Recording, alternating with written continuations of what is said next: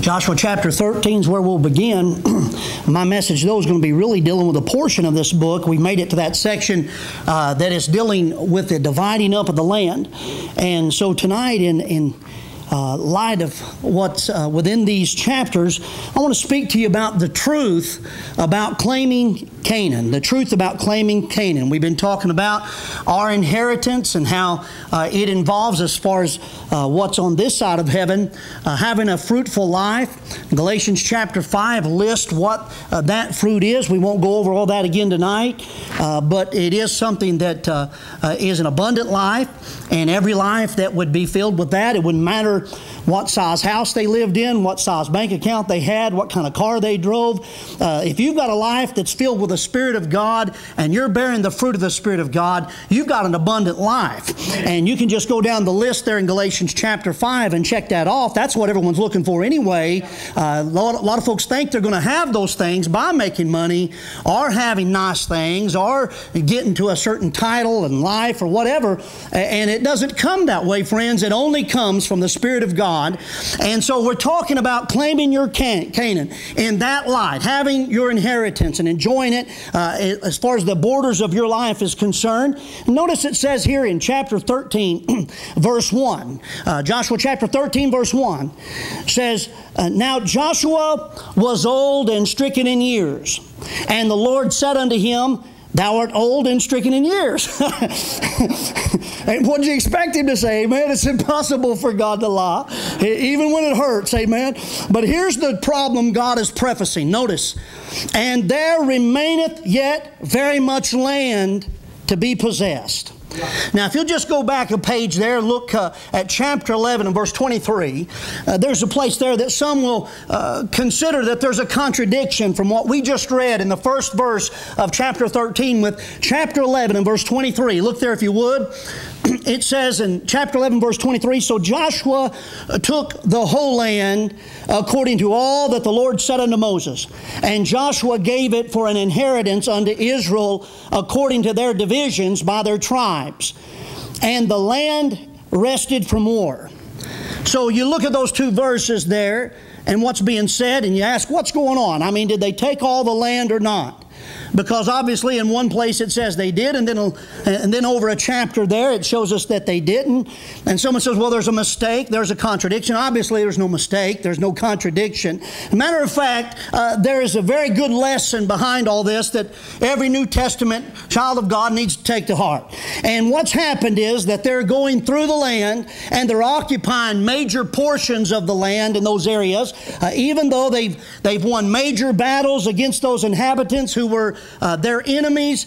They haven't completely run out all those enemies out of those places. There's still some that are dwelling in those obscure places. But Israel yet definitely did take control, and so it becomes their land. So because they're occupying it, it's all theirs, and yet because there's still some of the enemy that's left there, they're not through, and there remains much to be done. Now, the problem is, at this point, Joshua is old and stricken in years, and things get to the point that it says the land was resting from war. And the problem is that they're not through. They're not through. And yet this is a tendency. This is a tendency, if you think now personally and make an application, that we all have in regards to the matter of dealing with the enemy and claiming our own inheritance. We'll just go far enough. Amen. We'll go far enough and get out of the red, just enough to get out of trouble, and then we'll begin to coast. Yeah. Now, coasting is only possible whenever there's momentum. You can only coast when you have momentum, and I like it whenever I have momentum in my Christian life. I do. I mean, I'm thrilled whenever there's things that are they're just obviously going in the right direction, and you can just sense there's an advantage in your days, and God's blessing, and things are coming together, and you're just able to go and live off the meat that God provided for you. You're able to go in that strength for quite a while, and you feel fresh. and your spirit feels renewed. And you can even say that it's akin to a personal revival that you've experienced. And that's a wonderful thing. That's a wonderful place to be in life. But the tendency then is just to start to coast and just sort of live off of that momentum. Now, momentum is important, and you only can have it when you know you're giving it your all, and then things sort of pan off. And they pan off, and maybe they even start to go downhill. And understand, when I say they start to go downhill, I'm not talking about it's going bad. I'm talking about that the landscape in front of you is not going to require a lot of effort. It's not going to take everything you've got for a little while here. And you're able to coast because things are, as I said, starting to go downhill there. And you're not having to give it your all. You're able to get a breather, if you will. And that's a good thing. Rest is important.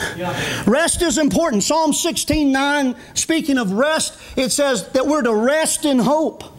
Psalms 37 verse 7 says, rest in the Lord and wait patiently for Him. Fret not thyself because of him who prospereth in his way, because of the man who bringeth wicked devices to pass. Rest is good. Remember what the Lord said in the great invitation. He said, come unto me, all ye that labor and are heavy laden, and I will give you rest. And then He likens that rest that He imparts to us to His service. That is, He says, take my yoke upon you. That's an instrument for service. And the Lord says, you want to rest? Get in this yoke with me. And He says, take my yoke upon you and learn of me, for I am meek and lowly in heart, and ye shall find rest unto your souls. And it says during the earthly ministry of the Lord Jesus that happened that as those apostles were sent out and they had those apostolic signs and wonders that accompanied their ministry. They came back and the Bible says in Mark chapter 6 verse 30, they began to tell the Lord as they gathered with Him about all the things they were able to do and all the things they were able to say. And here's what the Lord said to them. He said, come ye yourselves apart into a desert place and rest a while. These are men that have been working for Him.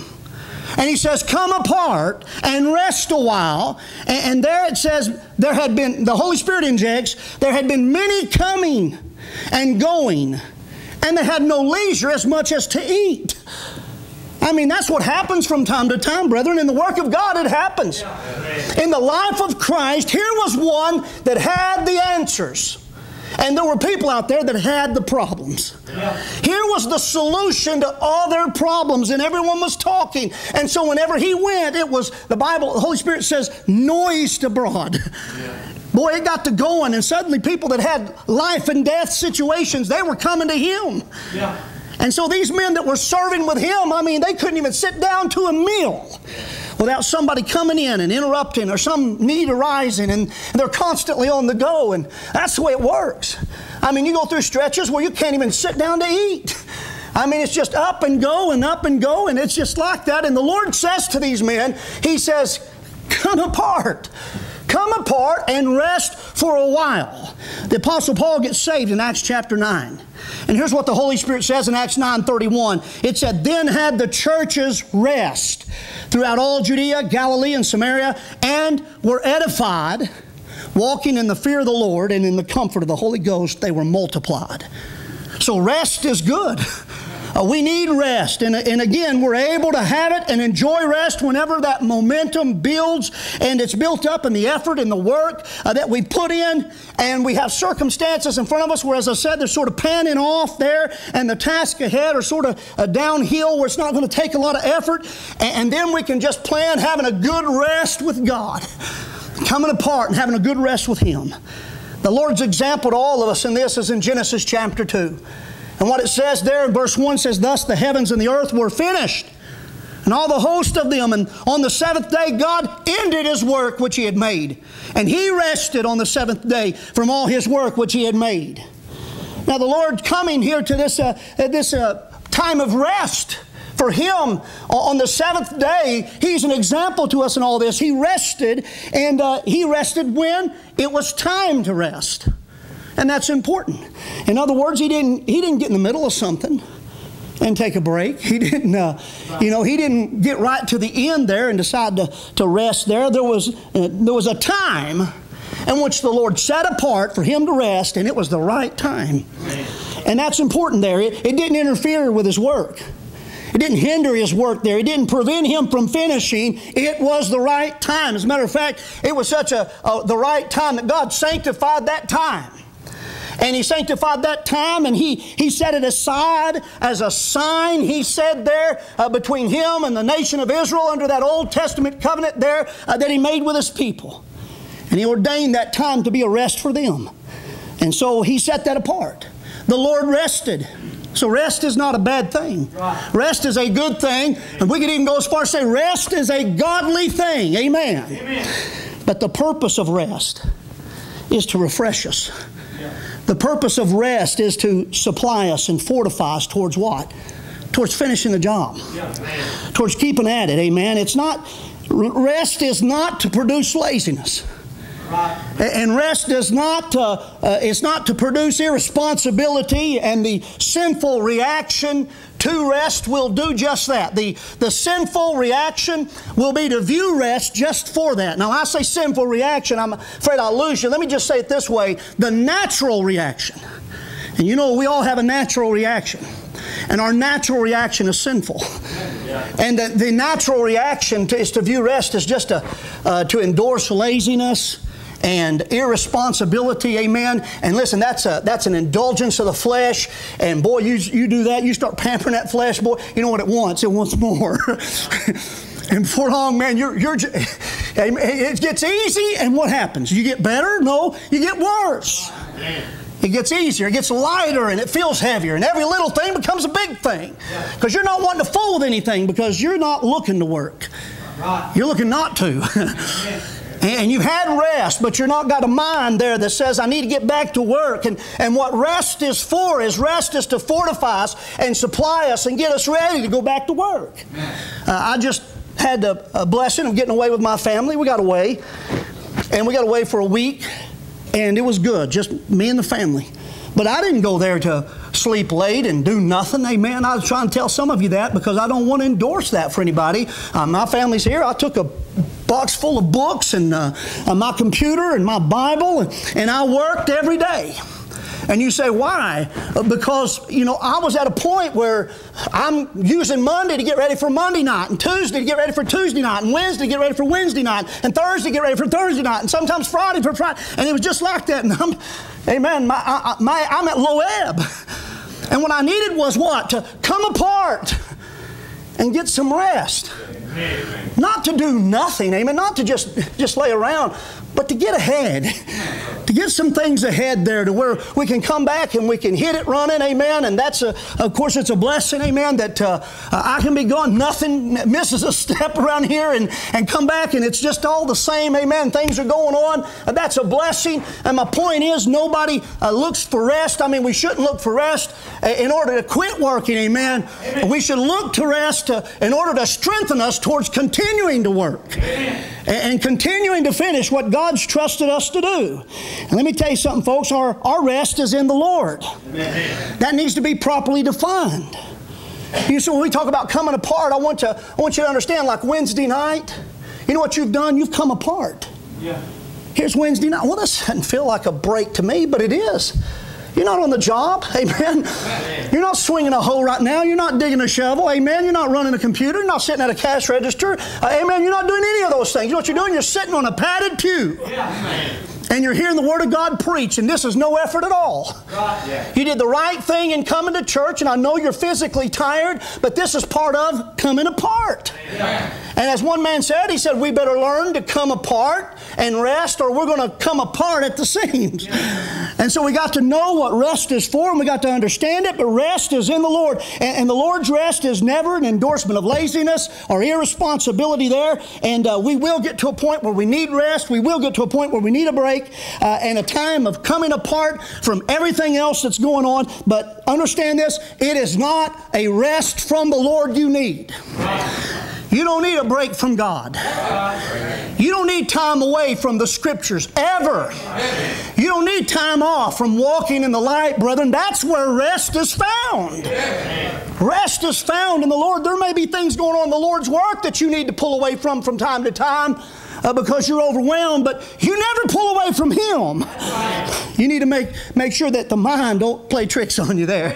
The Bible says in Isaiah 40 verse 29, He giveth power to the faint, and to them that have no might He increaseth strength. Even the youth shall faint and be weary, and the young men shall utterly fall. But they that wait upon the Lord shall renew their strength, and shall mount up with wings as eagles. They shall run and not be weary, and they shall walk and not faint.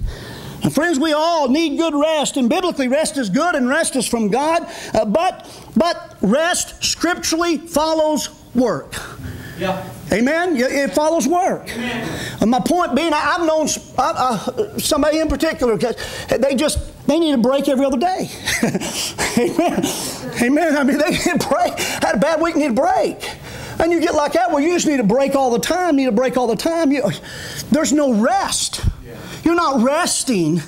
You're being slothful. Right. And slothful, there is no resupply for someone who's slothful. Right. It's the Lord that gives us strength. And He's not going to bless a lazy man. Amen. He's not going to endorse slothfulness. Amen. You're going to reach and get it, and He's going to bless you for doing so. Now, the fact is that we've got to have momentum built up before we can truly rest. And we come to a point in our lives towards our responsibilities, and we look ahead and we say, all right, now I'm able to take a break right here. There's really nothing going on right here, and I can take a break. I can take some rest there. Everything's going to be taken care of there. And it's just like I say, sort of like cycling downhill. You've got up to the top of the hill now. You started downhill. And it's going to take less effort, amen? You can kind of enjoy that period in your life, and you can get a breather right there. But again, that rest is not to cease from working, and it's not to forget the responsibilities we've been entrusted with there. It's for the purpose of refreshing us and helping us to get focused again so that we might work and we might continue to strive for the things God has committed to our trust and finish what it is He's told us to do. And here's my point, folks, tonight, that the tragic mistake is that a lot of folks, they work and they get to a point, and I'm talking spiritually now in this context, where they can coast a little while. And God has blessed them with some meat there that they can go in that strength for a little while there. And then they start coasting, and while they're coasting, they start to become lazy and irresponsible, and they end up losing that momentum. Yeah. Because they took too long getting back to work. Yeah. And they lose that momentum, and they come to a point in which they're no longer coasting. Amen? And they're no longer headed downhill. Now things are starting back uphill. And what happens now is it's going to take more effort. It's going to take more effort, and really, it's going to take more effort to go back at it. It would have taken as much if they got back at it when they were supposed to get back at it, but because they procrastinated and put that thing off there, it's going to take more effort, sometimes more than they're willing or even capable of giving. Yeah. They waited too long, and they're going to lose all their momentum, and they're going to end up coming to a complete stop because all they were doing was coasting. And tragically, they're going to end up, ceasing.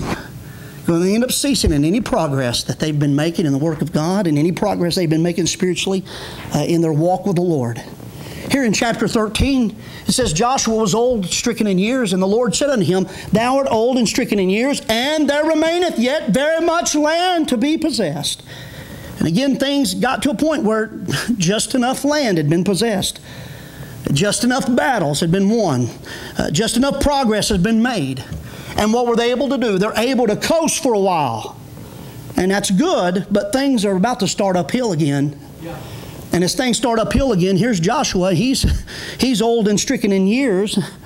And folks, no matter how much land has been possessed and how many battles have been won, there remaineth yet very much land to be possessed. There's still a lot of work to do. And the Lord's saying, hey, rest is over.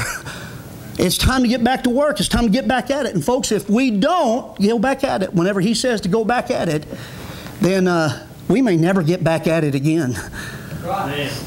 Amen. I hope y'all are awake for that. Amen. Because you rest, and that's good, but then the Lord says get back at it, and if you don't, you lose that momentum. And then after a while, it just all comes to a halt, and you just dread doing anything. Amen. That's what happens. That self-indulgence, it brings out the worst in us. And again, if you don't get back at it, we may never get back at it again. Because we've lost that momentum, and now it's all uphill. And it's just easier to do nothing for them at that point there. And the fact is that some of the enemy we may have left within the borders of our life because we wanted to coast a little while and we wanted to rest for a little while. That thing may grow in our life and fortify and become a stronghold to the point you may never get it out. Amen. What am I doing tonight? I'm not trying to discourage you. I'm trying to warn you. Amen. Because this is what happened with Israel. They left the enemy in their land and coasted until all momentum came to a stop. And then you read the book of Judges.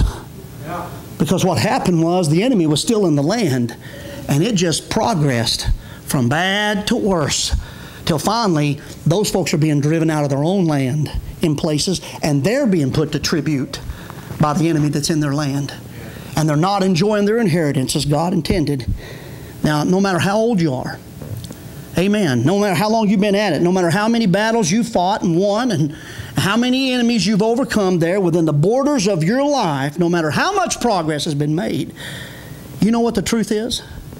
There's still much work to be done. Amen. There's still a lot of the land of your life that you're going to have to possess. Amen. And you don't ever have it down. Amen. You got to deal with some things, and that attitude of that's enough. That attitude of that's good enough there, that's just going to absolutely do some people in. Yeah. Because they're just satisfied with themselves at a certain point in life. And they're satisfied to coast from here on out. Yeah. And they're going to say, well, that's enough. That's good enough there. And I'm not talking about becoming obsessive, amen. I don't want to endorse that kind of stuff and being a perfectionist to where everything just got to be the very best. You know, there's some folks that can't have anything out of order or anything. I've known folks that couldn't pass out a certain track because it wasn't the track they wanted. You know, people take these tracks and they don't take these tracks, and you know, well, you just do with what you can. Amen. Just be flexible. And you don't have to have the best of everything to do something for God. Do with what you got. And you know, some folks, it's just their life. They just try to be perfectionists there, and they'll drive themselves crazy because life's not that way. And you got to learn to adjust. You can read in that Bible, and you'll see there where Paul the Apostle, there's times there where he's thinking about doing something, and he doesn't get to do it. And he's got plans, and he gets hindered by Satan. Yeah. And sometimes things come up, and they providentially hinder him from doing what he had plans on doing. And he had to come up with plan B. Amen. So it's good to be flexible. Amen. It's good to have a plan B, but we're not talking about that. We talk about people just satisfied with themselves way too early. Yeah. And because they don't care, they don't think the Lord cares. And He does care. I mean, they're satisfied with a weak and a dying prayer life and a malnourished soul and having no delight for the things of God, no delight for the Word of God. And they're satisfied with never having won one person to Jesus Christ and never even trying. Amen. Never even witnessing. But that's not a big deal. They look at their life and they examine their life. And because there has been no scandal and there has been no collapse in morality, they're satisfied. Yeah. God's standards are a little bit higher than that, friend. Amen. Amen. Amen. So, well, I'm faithful to my wife. I do right by my kids. I'm faithful to my job. Well, amen. Good. Let's give you a cookie. You know, but you're supposed to be faithful to your wife. Amen. You're supposed to be good to your kids. You're supposed to do your job. Amen. Amen. There's lost people that's done that. Amen. Amen. What have you done for Jesus Christ? Amen. You know, well, I'm just, you know, I'm not a preacher. See, no, but you're satisfied. Yeah. And you're never going to do nothing for Him. Amen. Because you're happy with the way you are. You've coasted to an absolute stop. Yeah. And you're fine with it. Amen. And the thought of getting going again is just more than you want to think about. You don't even want to entertain the thought because you know it's uphill from here on out. Amen. And there's folks, boys, listen, they do exactly this. They start looking at other folks and they compare their lives to other folks, and they're okay by them, so they're okay.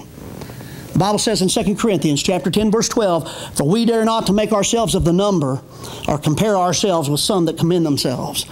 That is, they're satisfied. Yeah. He says, "But they, measuring themselves by themselves and comparing themselves among themselves, are not wise." That's right. Some are happy with a powerless life because they're comparing themselves to people that live a powerless life. Right. And they're satisfied with a fruitless life that has nothing of the Spirit of God in it, except that they're saved and going to heaven. They have assurance of that, but there's nothing of the fruit of the Spirit in their life, and they're happy with that because they're looking at other people and their fruitless life, and they're measuring out all right. Now, God said in His Word, He commissioned us to abound. That is a Bible-believing perspective right there. To abound. To abound. I have to learn to live with the truth. I don't have enough God in my life. Right. I have to learn to live with the truth that, listen, I'm not satisfied. I need more of Him. I need more of the meat of the Word. I need more of the milk of the Word. I need to seek His face more. I need more of Him. Yeah. I've got to learn to live with that truth. The Bible speaks of abounding in joy. 2 Corinthians chapter 8, verse 2. And that's in the context of abounding in sacrificial giving, grace and giving. That's 2 Corinthians chapter 8, verse 7. That's connected to abounding in the consolations of Christ. Also found in that context there. And you start to figure this out, that once you start to focus on abounding in one thing, it leads to abounding in others, because there's so many things that are connected in this life and this way of faith. Get 1 Corinthians chapter 15 real quick tonight. 1 Corinthians chapter 15. The Bible talks about in Philippians chapter 1 verse 9 of abounding in love. In 2 Thessalonians chapter 1 verse 3, it shows that that's connected to our faith. It happens when our faith groweth exceedingly. You start to abound in love when your faith starts to grow exceedingly. Think about that. Your love starts to abound when your faith starts to abound. Galatians 5, I hope you've read it before. It says that there's a faith which what? Worketh by love. It works by love, and your faith begins to abound, and that love, that charity begins to abound. And so the Bible talks about abounding in faith. While you're in 1 Corinthians 15, here's what Paul spoke to the saints at Colossae about. He said he was absent in the flesh and present in the spirit there. And he says he says he was joying and beholding their order and the steadfastness of their faith in Christ. And then he says this, as ye have therefore received Christ Jesus the Lord, so walk ye in Him, rooted and built up and established in the faith, as you've been taught, abounding therein with thanksgiving. Now, that's never getting to the point where that's good enough. Right. Abounding. Amen. Trusting God more. Leaning more on those everlasting arms as we sing. Faith is the substance of what? It's the substance of things hoped for. And so as we begin to abound in faith, what else should happen? We should abound in hope. Right? Because faith is the substance of things hoped for. And so if we abound in faith, we'll abound in hope. The Bible says in Romans 15:13, the God of hope fill you with all joy and peace in believing, that ye may abound in hope through the power of the Holy Ghost. He's talking about abounding. Amen. Amen. You may need to coast sometimes. You may need to rest sometimes. But you know what? There's a time when you better start kicking it again. Yeah. You better get back at it. Amen. Because if you wait till your coast comes to a stop, you'll lose all momentum. Amen. And then it's hard to get started back again. And a lot of folks never do. They never get started back in. There's a lot of folks, they had a lot of momentum at one time, and then they died on a church pew. Yeah. Man. And they think because they're still in church, they're not dead. Yeah. But there's no momentum. There's no abounding. Amen. They are where they were 15 years ago. They are where they were 20 years ago. And the Lord wants us to abound. He wants us to have the mind to abound. Amen. And here's the fact, folks. If you're not abounding in hope, you're not going to do anything. Amen. Amen. Listen, there ain't anybody. You talk about planting a garden. You're not going to plant a garden without hope. Amen. Right? Who's going to get out there and clear off a piece of property and turn that soil and break it up, tilling and fertilize that ground and then drop seed in it and wait for it to come in and start pulling weeds and trying to run out the rodents and chase off the birds to protect that seed? If you're not going to do that if you don't think anything's going to come from what you plant in that ground. Amen. And hope is anticipation. Hope has to deal with expectation. What are you waiting to happen from what you've done? Right. Amen. Faith is the substance of things hoped for. Yeah. You're not going to pray without hope. Amen. Who's going to take the time to pray about anything if you don't think God ever answers your prayers? That's right. And why are you going to read the Scriptures if you don't think God has something to say to you or something to show you? Right. And why would you come to church if you're not going to meet with God and worship God and get edified and built up or maybe reproved and helped? No one's going to go to church if they are not expecting something from God. They're not going to read their Bible if they're not expecting something from God. They're not going to pray if they're not expecting something from God. They're not going to give if they're not expecting something from God. What is that expectation? It's hope. Amen. It's hope. And faith is the substance of things hoped for. And as we abound in faith, we abound in hope. And look here at 1 Corinthians 15:58, the last verse. Therefore, my beloved brethren, and this is the whole chapter is about the resurrection. And he's talking about our blessed hope there at the end. Therefore, my beloved brethren, be ye steadfast, unmovable, always abounding in the work of the Lord, for as much as you know that your labor is not in vain in the Lord. Amen. You know what happens, friend? Listen, you abound in faith, then you're abounding in hope. When you're abounding in hope, you're abounding in the work of the Lord. Why? Because you think something's going to happen when you pass out a tract. You think God's listening when you're bowing on your knees and talking to Him. Nobody else is listening. It's you off in your prayer closet, but you know He's listening. Amen. You realize you haven't wasted an hour there off alone there with God, because God's been listening to what you had to say. Amen. And then you open up that book and you begin to read that book, amen, and it may just be a list of names. But hope says I'm getting something. Amen. He's sharpening me up. Amen. And if nothing else, I'm walking in obedience. I'm reading it because he told me to. Amen. And hope, amen, maketh not ashamed. It'll encourage you. Hope will encourage you, and you'll abound in the work of the Lord because you're abounding in hope. When you hope, you'll strive for something. You'll strive for something. And that happens. What happens when you begin to lose faith? When you begin to wane in faith, you begin to waver. You're not unmovable now. You're unstable. Right. You're not established in the faith. So if you're not established in the faith, you're unstable, and it leads to falling away. Yeah. Amen. And not only are you not abounding now, you know what you're doing? You're falling back. You start to backslide. This thing doesn't work at a standstill, folks. What I'm trying to tell you tonight, and I hope you take this home with you, and I hope the Lord just slaps it on your face like a spiritual tattoo, amen? And you can't forget it. As soon as you say, that's good enough, you start a backwards decline. Because you don't rise up supernaturally in your spirit and stop. What goes up must come down. And brother, what you got to do is keep abounding. Keep climbing by the grace of God. And learning and growing, amen, and getting stronger and making progress. Because just as soon as you think, well, that's good enough, you go backwards. You start to lose ground. And the opposite of 1 Corinthians 15:58 takes place. Meaning instead of being steadfast and unmovable and abounding in the work of the Lord, you coast. And then you quit coasting. Then you come to a stop. And then you fall away. Yeah. Brother, that's the story. Amen. That's the story why people don't finish the race. Amen. That's why they don't finish the fight. Mm-hmm. Amen. It's because they just coasted, came to a stop, and eventually fell away. Amen. It gets easy to become defensive during that time. Amen. You know what we talked about before? Amen. It happens. They get in. Boy, they're excited. And boy, man, we had a great time at church. And our preacher, boy, he preached the Word of God. And, I mean, doctrinally, they may not even have things down yet. He talked about things I don't even know what he's talking about. But boy, it was good. And then later on, they start to get hardened.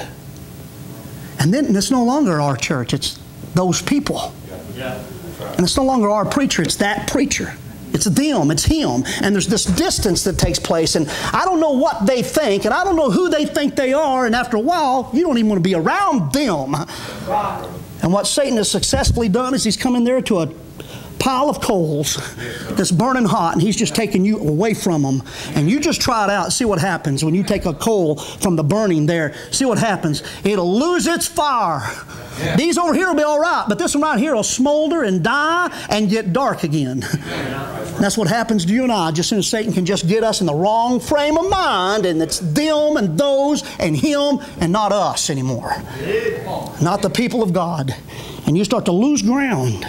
You got to abound. Amen. You got to have that mind, that mentality of going further, of getting higher, of doing more, of reaching more, of becoming more. Abounding. And if we won't, not only will we not abound, then we'll begin to get unsettled.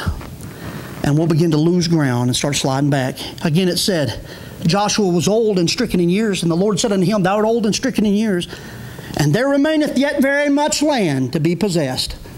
You know what God was saying? God's saying to Joshua about all of Israel, He's saying, you and these guys, you're not through yet. Folks, that's what I'm preaching about tonight. The truth about claiming Canaan is you're never through. It doesn't matter how many battles you've won, how many prayers you've seen answered, what you've given, how many times you've read through the Bible, what doctrine you know. Amen. Doesn't matter. You're never through. The light at the end of the tunnel, amen, that's the light at the end of the tunnel. The goal line is the end of the thing. We're not just trying to survive till tomorrow, amen. We're looking to end the race. Yes, sir. And while we're going, brother, we don't want to lose momentum. We want to gain some. Amen. We want to abound. Amen. You don't want to just go on the last meal you had. You want some more meat from God. You want some more light from God. You need more fire from God. Amen. And that'll only come as you diligently seek His face and abound in faith. Yeah. Because you start to abound in faith, which is, again, without faith it's impossible to please Him, for he that cometh to God, somebody who lives in faith will come to God, must believe that He is. He don't second guess it, amen. He's confident, and that He is a rewarder of them that diligently seek Him. That's the life of faith. Amen. Where you got to have Him. Yeah. Amen. You just got to have Him. And there's this all-out pursuit of the Lord. And you're after Him. You want to know more about Him. You want to get closer to Him. And when you start to abound in faith, you start to abound in hope. You start to abound in hope. You start to abound in the work of God. You start to abound in the work of God. You start to abound in the grace of giving. You start to abound in the consolations of Christ. You start to abound in the love of the brethren. It just works that way. Amen. But you know what happens when you quit? You come to a halt. And all those areas in your life where you made progress, you start to lose ground. And pretty soon, the life you're living, you look back on it, it doesn't even resemble the direction you used to be going in. That's the way this thing goes, folks. It's not how you were born. It's not how you were raised. This is a supernatural lifestyle we're talking about, where the fruit of the Spirit of God is present in our life. And any progress that's made is made through Him and by Him. It's through our obedience. Amen. We're not talking about just autopilot. Amen. There's a lot of good cliches. I wish they were true. Just let God. I wish it was like that. You're going to have to follow Him. Amen. You're going to have to deny yourself. Amen. But that supernatural fruit that's born in your life will come from Him, sure enough. Amen. And that strength will come from Him, sure enough. Amen. And Paul said, it is Christ that liveth in me. That's the life I now live in the flesh. That's what he said. And folks, that's that life that God wants us to have, because that pleases Him. Now he goes on to say right here, verse 2, this is the land that yet remaineth, all the borders of the Philistines and all Geshuri. And he goes on down there and he lists those places. Look at verse 6 real quick. Verse 6, all the inhabitants of the hill country from Lebanon unto Misrophoth-maim, and all the Sidonians, them will I drive out from before the children of Israel. Only divide thou it by lot unto the Israelites for an inheritance, as I have commanded thee. Now therefore divide this land for an inheritance unto the 9 tribes and the half tribe of Manasseh, with whom the Reubenites and the Gadites have received their inheritance, which Moses gave them beyond Jordan eastward, even as Moses, the servant of the Lord, gave them.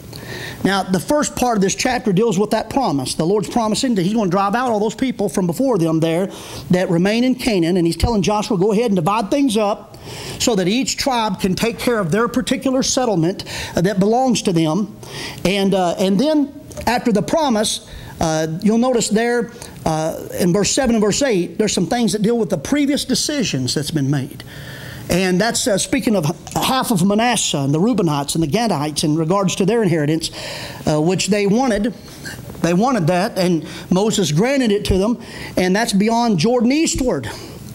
And just a side note for you in your study of the Bible, eastward is not a good direction. That's not a good direction. And you find out that that old phrase there, go west, young man, go west, that's a principle in the Word of God. That's the layout of the tabernacle. That's the direction of going towards the Lord. Going eastward is the other way. When they got kicked out of the garden, they went eastward. Amen. They got kicked out that direction. And it's just, that's the way it goes. And these fellas, this is what happens for them. They want to live there, right? Y'all remember that? Go to Numbers chapter 32. Look at Numbers chapter 32, and I'll wrap this up. He's talking about the promise. He's talking about those previous decisions. And then he deals with the partitions all the way through chapter 17. Talking about what belongs to each tribe there.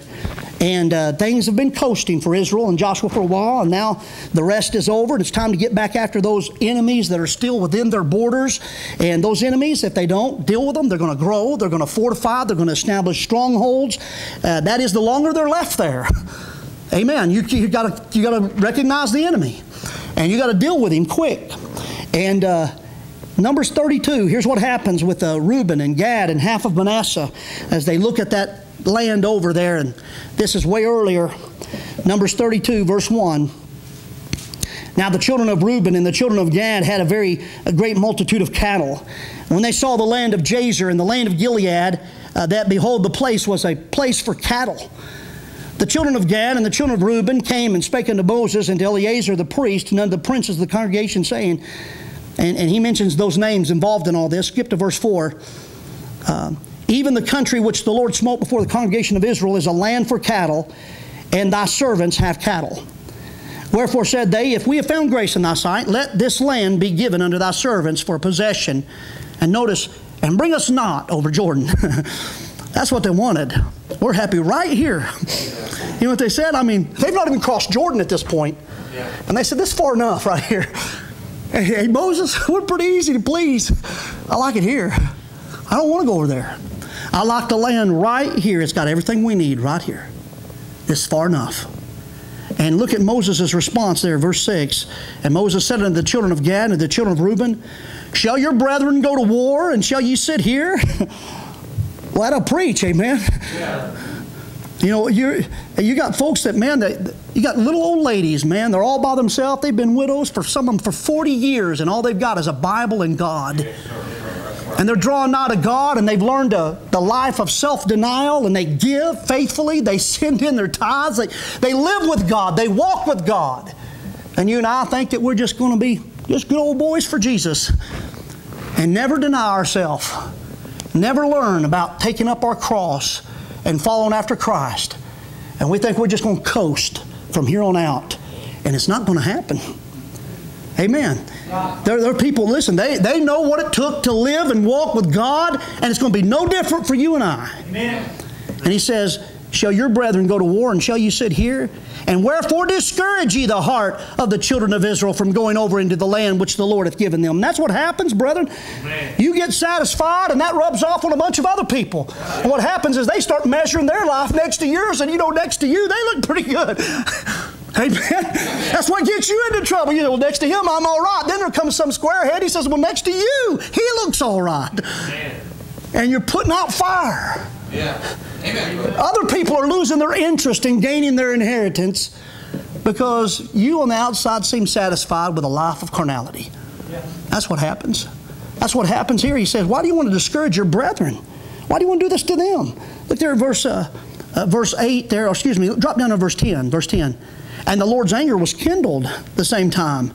And he swears, saying, surely none of the men that came up out of Egypt, Moses talking about this thing, from 20 years old and upward, shall see the land which I swear unto Abraham and unto Isaac and unto Jacob, because they have not wholly followed me, save Caleb the son of Jephunneh the Kenizzite, and Joshua the son of Nun, for they have wholly followed the Lord.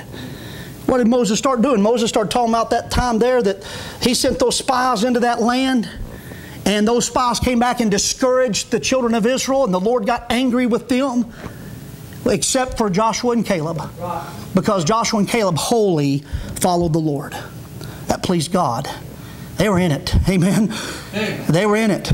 They were straight on. Yeah. They wholly followed the Lord, and the rest of them the Lord got angry with. Now, what's happened here is they've hit a sore spot with Moses. First of all, Moses don't get to cross that Jordan. He don't get to go in that promised land, and he would give anything if he could. Yeah. Then also the sore spot exists because he was the victim of those spies and their evil report. Yeah. I mean, they spent all that time in the wilderness, him having to lead them around, going and going and going and going and never getting anywhere because people wouldn't believe God. Right. People wouldn't pursue the Lord. And Moses had to put up with what the Bible says, with their manners. He suffered with their manners. Amen. And amen, God got them out of Egypt, but I mean, he had to die in the wilderness because he couldn't get Egypt out of them. And they just wandered around the rest of their days out there, and Moses lived with that mess. And now they're about to cross, and here comes somebody and says, we like it right here. We just want to stop right. This is good enough. And boy, Moses got upset with him. And he said, are you going to sit here while your brethren go to war? And are you going to try to discourage their hearts like those spies discouraged them back then? And he begins to charge them. And he says down there, look at verse 18. They come to him and they've worked everything out. And they said to him, we will not return into our houses until the children of Israel have inherited every man his inheritance. For we'll not inherit with them or yonder side Jordan or forward, because our inheritance has fallen unto us this side of Jordan eastward. And Moses said unto them, if you will do this thing, if you will go armed before the Lord to war, and will go all of you armed over Jordan before the Lord until he hath driven out his enemies from before him, and the land be subdued before the Lord, then afterward ye shall return and be guiltless before the Lord and before Israel, and this land shall be your possession before the Lord. But if ye will not do so, behold, ye have sinned against the Lord, and be sure your sin will find you out. Now that sin that was going to find them out was the sin of going no farther. Amen. Yeah. The sin was, hey, if you don't go any further than where you're at right now, if you don't cross this Jordan and fight that enemy over there, you've sinned against the Lord and your sin's going to find you out. That's what he's telling them. Yeah. What is the sin? The sin is satisfied. Yeah. I've gone far enough. I'm happy right where I'm at. I'm okay. I'm fine. If I never grow another inch for the Lord, if I never do another thing for the Lord, I'm fine right now. And that sin, he said, will find you out. It'll hunt you down. That's what he's saying. They're ready to set up and settle down there, and because that is where they end up settling down. And that's addressed in Joshua chapter 1. It's addressed in what we looked at tonight there in chapter 13. You know what those tribes, as they go back to deal with that situation, they become a buffer zone. A buffer zone between the rest of the people of God and those folks down in Moab. And those folks down there in Edom there and the Ammonites. And because of that, when the enemies do finally invade the land, they attack right there. And some of them, they're the first to go. Because they're so close to the enemy. That's where they chose to set up. And because that's where they're at, they're vulnerable to the pagan practices of their neighbors. And they get polluted with all that stuff. And that's why they become the first to go when the enemy hits them, because of where they chose to set up camp. Where they chose to enjoy their inheritance. Now, what that is, friend, is that's a picture of a borderline believer. A borderline believer. They live on the edge and just try to stay distinct there, you know, and just awful close. But their fire for God is gone. Their fire for God is gone. Now listen, God, He's a consuming fire. And the closer we get to Him, the more we start to catch on. And you get a little closer and He gets a little more of you. And a little closer and He gets a little more of you. And that's the way it works out there until He's got you. Now let me say this in closing. Momentum's good. And the Lord gives us those times of momentum. And thank God He does. I mean, that's what He told Elijah. He said, get up and eat. You got to go on that meat for 40 days. And sometimes that's the way it is. Sometimes, boy, just a good meal from the Lord is going to be the last one you get for a while. And you got to go in that meat. You got to go in the strength of that meat for a while. And God gives some great light, and you got to go in that light for a while. And as you're going, God again eventually gives you more light, but you got to go in what He last told you for a while. That's part of living by faith. And go in that strength for a while. And that encouragement for a while. Sometimes that's the way it is. It's not always on the mountaintop. Sometimes you're down in the valley and you're remembering what God showed you up there. There was an old saying given to me a long time ago by a missionary. He said, never doubt in the night what God showed you in the light. That's good. Because there's going to be nights. And you're going to be thinking back on what God told you that day. What light God gave you. What food God gave you. And you go in that momentum. You go in that strength. Sometimes, I mean, it just works out. There's a time for a breather. There's a time for rest. But you better get back at it when the Lord says get back at it. Because if you don't, you may never get back at it again. Because at that point there that you start down that hill there, you're not going to go downhill forever. Pretty soon it starts uphill. And momentum can work against you. Now you're not only coasting to a stop, now everything else is pressing you back the other way. Yeah. And that's the way it works. The Lord says for a reason in 2 Peter chapter 1, beside all this, give all diligence to add to your faith. And he begins to talk about those things you're supposed to add. But he gives us instruction at the first, and he says, be diligent about it. Be diligent about it. Add to your faith.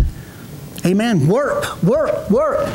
Amen. Work for God. I'm not talking about your job. That's your hobby. 40-hour-a-week hobby. Some of you have 50 hours this week. Amen. Before it's over with. But that's not what you're here for. Amen. That's to provide for your family. Be thankful for it and do what you got to do. But you're here to serve God. Amen. You're here to please the Lord Jesus Christ. And you got to go on that strength, and you need all the momentum you can have. Amen. And then when you start to sense it, you better pick back up and go after it. Amen. You better be sensitive to the Spirit of God. You better not have the mindset of getting out of work. Amen. You better have the mindset of being refreshed to get back to work, because of work, that's important. And the walk with God, that's important. You can lose momentum in that. And you don't want to. Because you lose momentum, and all those enemies that you left within the borders of your life, the longer they stay, the stronger they get. And after a while, they get a stronghold, and you may never get them out because you didn't want to get started back. Walking with God. Going in that light, going in that strength, and you lose that momentum. Momentum can work against you. Eventually it goes the other way. Amen. It's good when God comes in and revives you and gives you something to get you going, but you don't want to just quit working at that point. You don't want to quit walking with God at that point. Amen. You want to go in that strength.